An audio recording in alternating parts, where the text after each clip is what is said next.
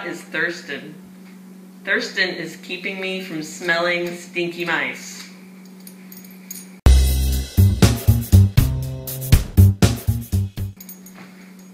It's true. These mice are pretty freaking smelly. Okay, you know what? Thurston doesn't even help me.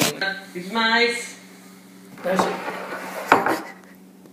So it's been about 2 weeks since we first put these mice in their little containers.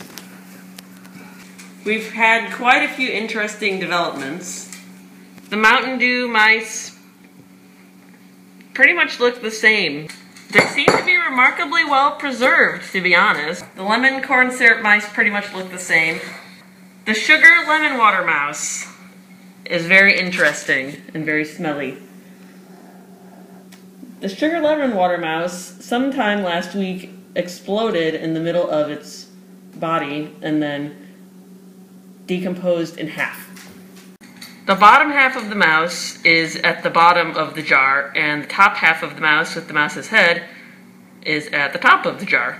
Lemon water mice pretty much look the same. The straight water mouse has gotten a little colorful. This mouse looks like it's sitting in cranberry juice. The pinky mouse in the plain air is kind of stuck to the bottom.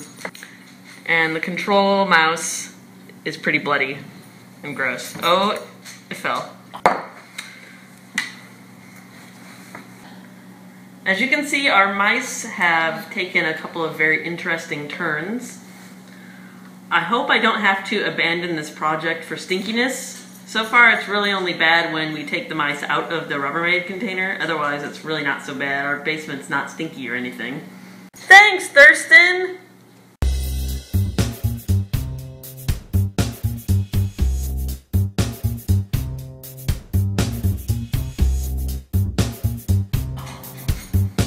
Get that? Yes. Awesome.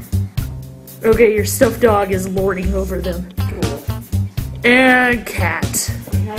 Oh gosh. Oh gosh. It's pretty bloody. This mouse is very bloody. This mouse is very bloody. This water is very bloody.